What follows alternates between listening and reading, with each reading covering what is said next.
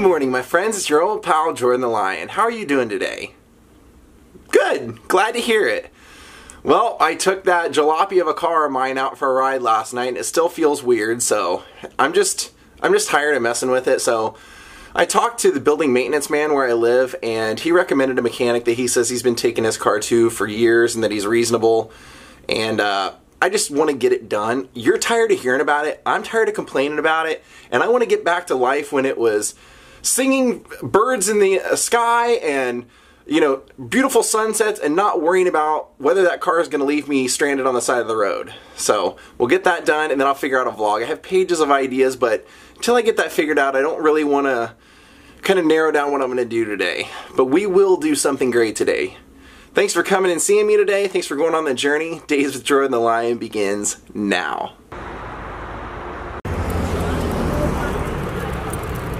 Alright, well I just dropped my car off to get repaired. He got the code reading. Gonna give me a call and let me know what the damage is. At least we'll get it taken care of. I'm happy about that. So now our code that's coming up is saying cylinder misfire. So he's gonna check the cylinder, the coils, and who knows what else. But hopefully that should solve it.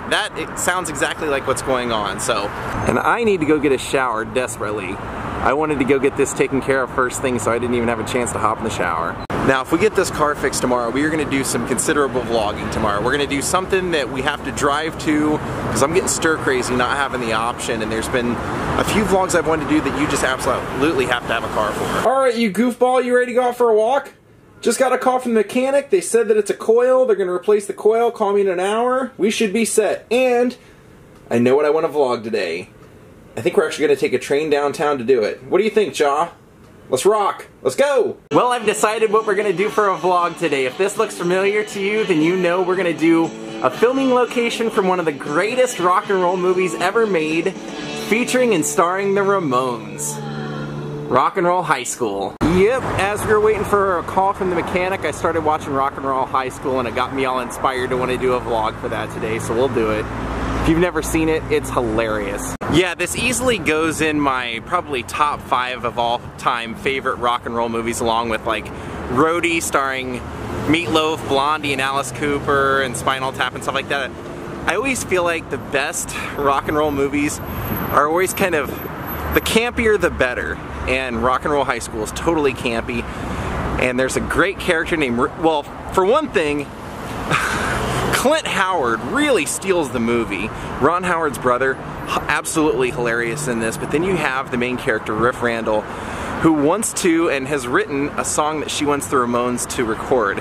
It's Rock and Roll High School, so the whole purpose to this movie is that their high school has a new principal who thinks rock and roll is turning everybody crazy, and this girl, Riff Randall, knows that the Ramones are coming to town this week, wants to get a ticket, and wants to get to meet the Ramones so she can have them record her song Rock and Roll High School.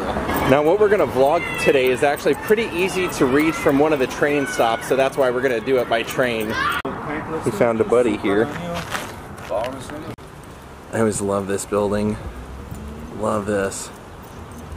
First I didn't get it, and then once I understood it, I started to really appreciate it.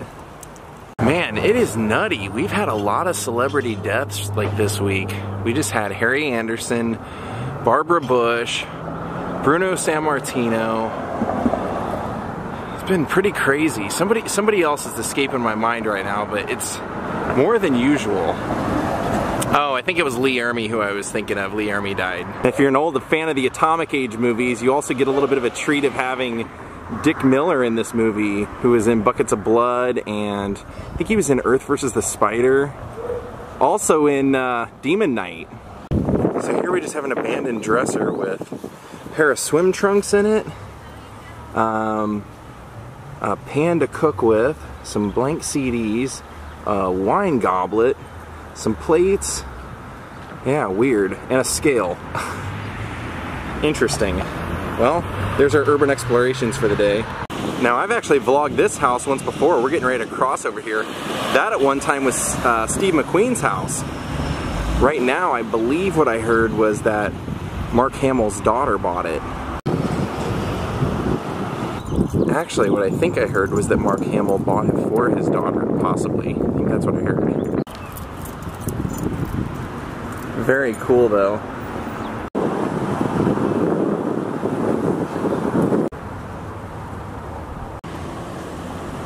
Take a look at this. Their yard looks like Easter. I just saw this little waterfall off to the side. I figured we'd come over and take a look at it.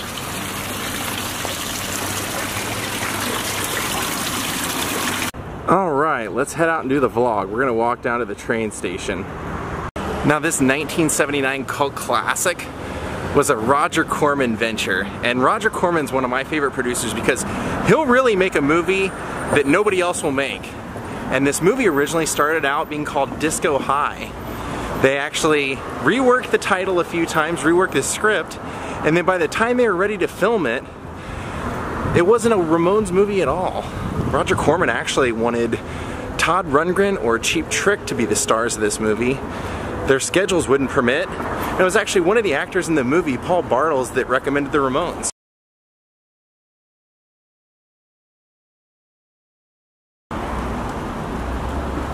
Now when I found that out, that pretty much boggled my mind, because when you watch the movie, it almost feels like no movie has ever been made more suited for a band than Rock and Roll High School for the Ramones. And believe it or not, this movie was actually a satirical take on a real story. I mean, if you actually look at the plot of the movie, it's almost like Footloose in a way. But this was actually a true story, something that happened in 1920. A group of students were feeling their school was unjustly telling them they couldn't listen to certain musics and do certain things, so they all did a storm out. Now, if you think that we're going to see the high school, unfortunately we're not. They actually bulldozed that high school during the filming of the movie. That's right. When you see that whole scene where everything's blowing up in the background behind the Ramones, they were going to level that school anyway, and so they just made that part of the movie where they were blowing up things that actually freaked out a lot of the actors. Now, they did actually film some of the scenes for high school at a school that does still exist. It's the Miracosta High School, and that's the uniforms that they use for the cheerleaders and the football players.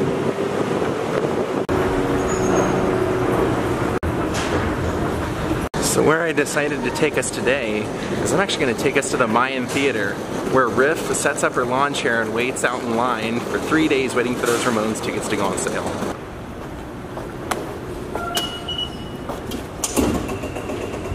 Now we're going to take this to 7th and Metro. So basically from here down to... boom.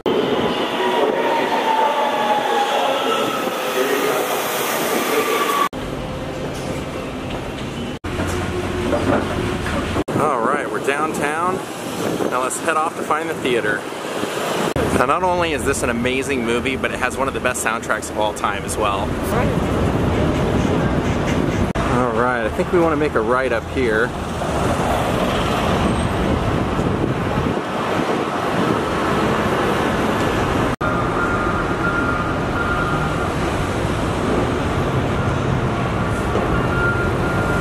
Take all that in. You see the big neon Jesus Save sign up there, and then you've got that top of that building that almost looks like a cathedral from Europe. This Gothic style top to it. Pretty cool. Alright, you know we're close when you see the parking signs for it, so there we go. Well, there it is. Well, the side of it anyway. We actually need to get to the front. I'm going to show you quite a bit up here actually. Now, if you want to know why it's called the Mayan, just take a look at the front of the building. Isn't that amazing? There's somebody in there, so maybe I can talk him into letting me take a look around. Look at that. What a great building.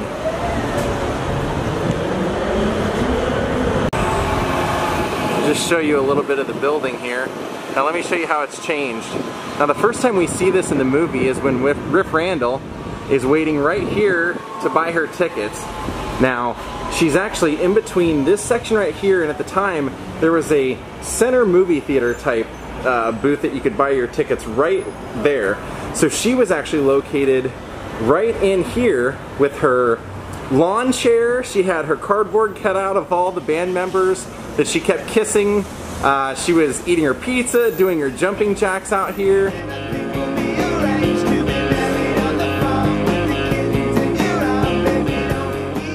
and she was waiting, like I said, for 3 days so that she could buy all the tickets for all of her friends in school to go see the Ramones when they play here.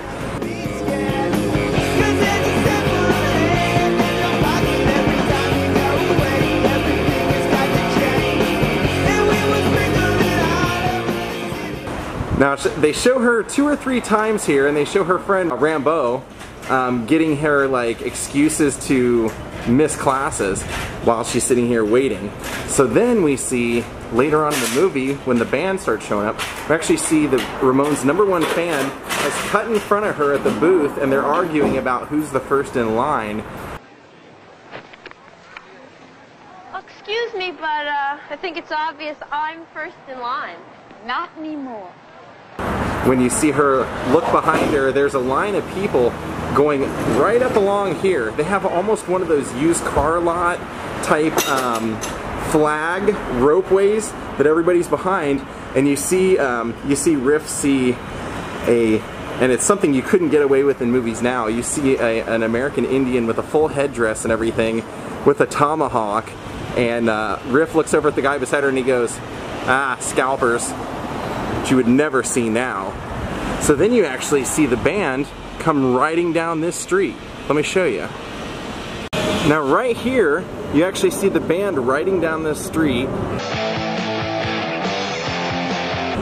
with their convertible, and you can see that walkway over their head as they're riding down the street, and they're singing the song, "I Just Want to Have Something to Do."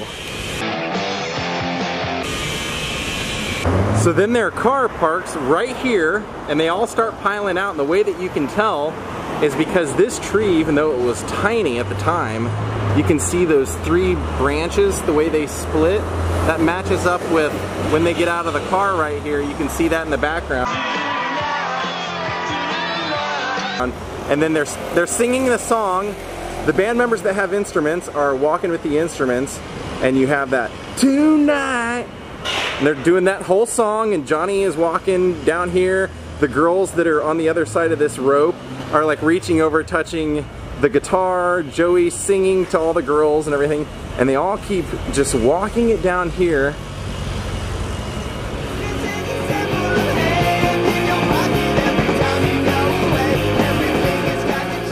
Showing the side of the Mayan the whole way down.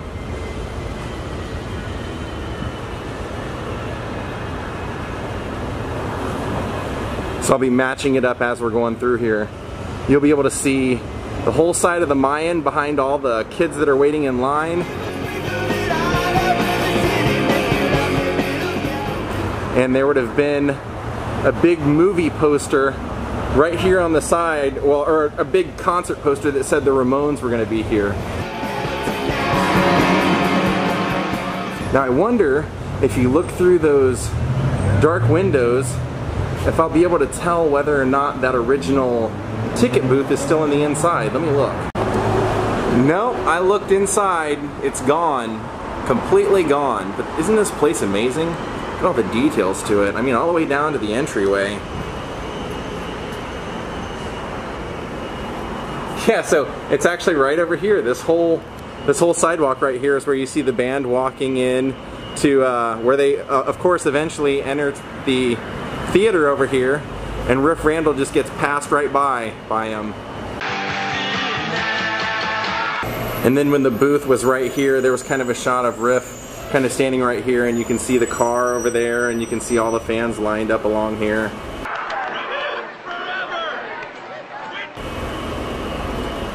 Man, it's so sad that they changed that. I mean, I guess I get it because of the times and everything, but you'd think they would have kept that original ticket booth in there, because when I show it to you and match it up in the movie, you're going to see it was exactly like all of the Mayan decoration out here.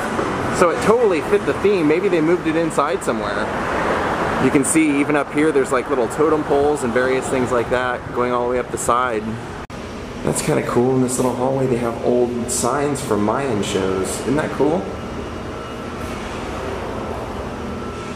Now obviously because of this truck here, I can't get a real great view of the whole front of the building, but they only flashed a shot from like the other side of the street showing this only like one time, and it's brief, like we're talking like a second. What a great front though.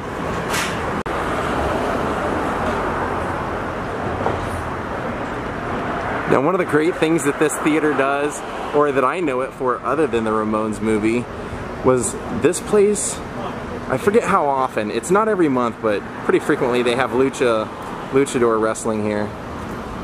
And when they're walking down here, this was silver at the time. You can tell that they've repainted it because you can actually see the coloring underneath it, but you can actually see that in the shot as well when they're working their way up here. Now, this meter wasn't a meter at the time, it was a loading zone sign, so some things have changed over here since then. And there's a little bit better view of what we're missing out on top. Isn't that a beautiful theater?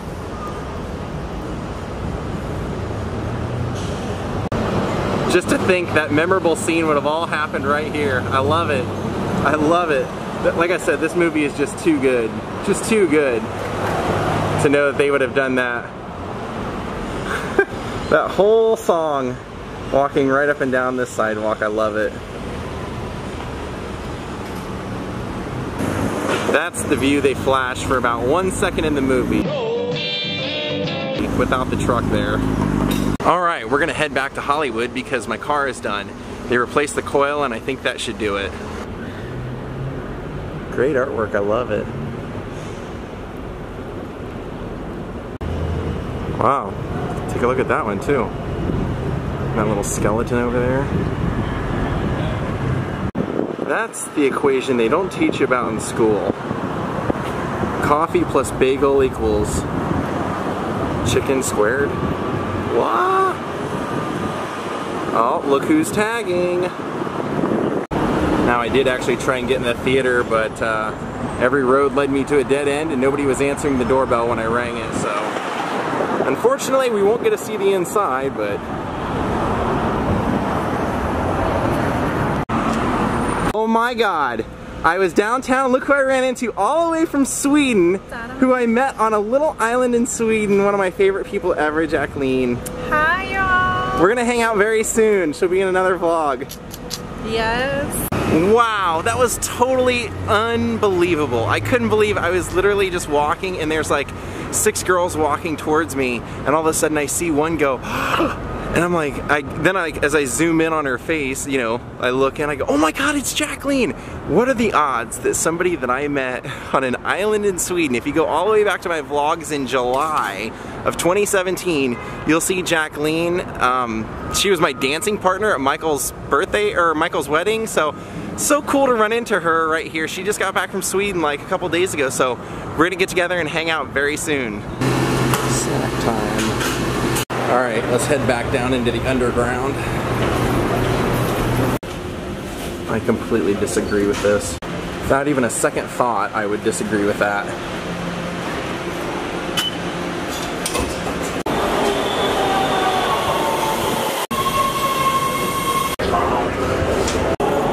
And we're back.